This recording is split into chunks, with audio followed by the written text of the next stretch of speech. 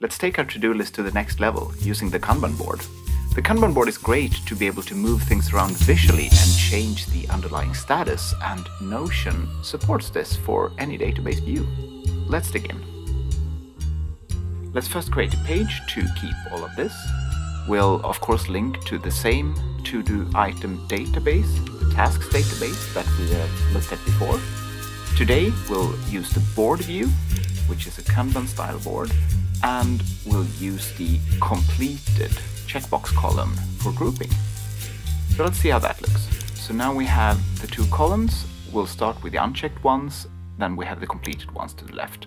And by dragging across these, we actually change the status. So that's great. Going into the database, we also see that Notion itself created a status function. It's not very functional, it doesn't have any state, so we'll remove that and create a new one.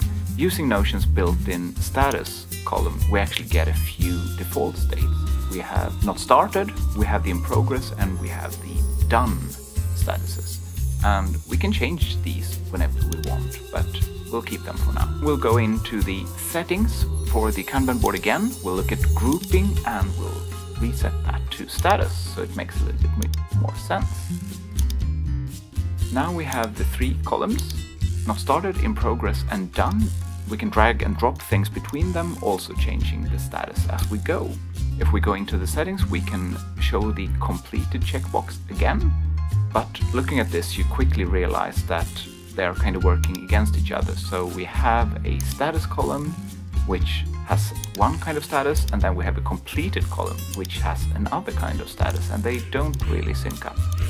So while the status column and the Kanban board is really powerful when we're looking to do project things, I would argue that when we use a to-do list, there are better ways of visualizing things, and the status column is something we can leave for later when we go into projects.